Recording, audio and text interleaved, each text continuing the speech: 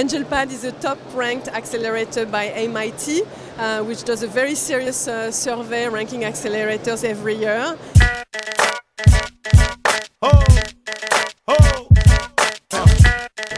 We don't invest in hundreds of startups hoping a few would succeed. We invest only on 20 startups at a time, and we want all of them to be successful. And for that, we don't rely on a huge network of mentors. We believe you are better coached with 2 mentors, and we are only 2 mentors, Thomas and I at AngelPad. We actually do not focus on specific industries. Everything interests us.